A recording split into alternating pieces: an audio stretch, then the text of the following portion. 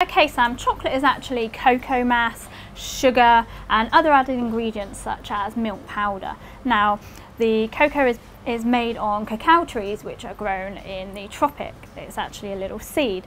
Now, the name chocolate actually comes from a word which is an Aztec word which means bitter water. Wow. And this is because chocolate is extremely bitter when you eat it in its raw state. So you wouldn't like to eat it like that. Now, I've heard of cocoa beans.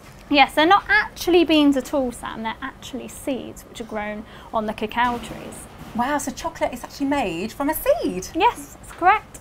Wow, fascinating stuff. There's lots of other ingredients in chocolate as well, isn't there? There's lots of other ingredients, the main one being sugar, which is why we have to eat it in moderation. Yes, you shouldn't eat it all the time.